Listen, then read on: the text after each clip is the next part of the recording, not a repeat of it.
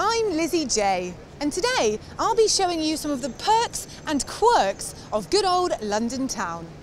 Now, we all know the typical tourist attractions the city has to offer, but today I'll be filling you in on some of the stranger and more unusual aspects of our capital city. So let's take a look around Lizzy's London.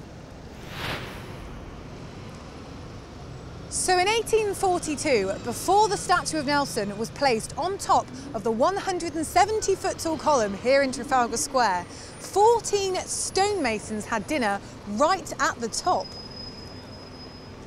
Whew, rather them than me. Among the many odd things Londoners have left on the underground are a samurai sword, a stuffed pufferfish, a human skull and a coffin. Meanwhile, here on the embankment is the famous Cleopatra's Needle, and under here is a time capsule from 1878, which is said to contain cigars, a razor, a portrait of Queen Victoria, and 12 pictures of English beauties of the day. Ooh.